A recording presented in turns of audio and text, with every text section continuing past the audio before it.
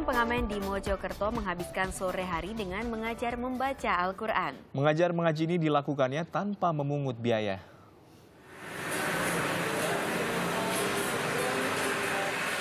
Mengamen dari satu lokasi ke lokasi lainnya menjadi aktivitas harian Eko Misdiantoro.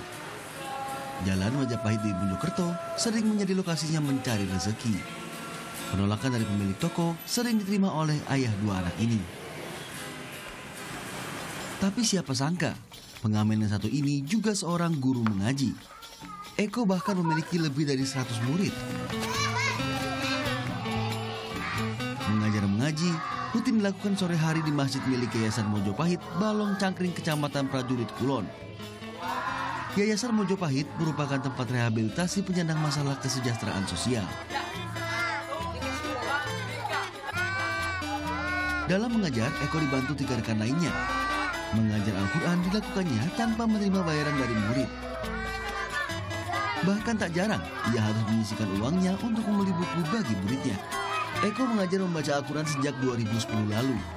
Meski awalnya Eko kurang diterima lingkungan, kegigihannya mengembangkan taman pendidikan Al-Quran menuai hasil manis. Semua berangkat dari keprihatinannya terhadap lingkungan tempat tinggalnya.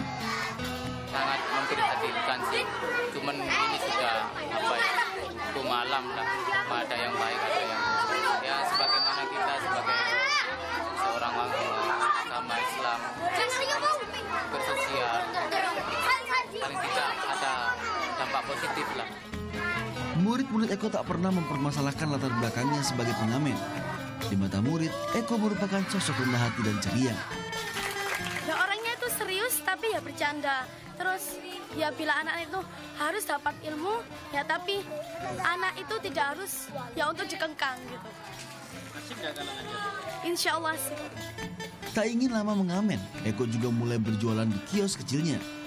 Ini dilakukan agar ia fokus mengajar mengaji kepada muridnya. Muhammad Mufid melaporkan untuk NET.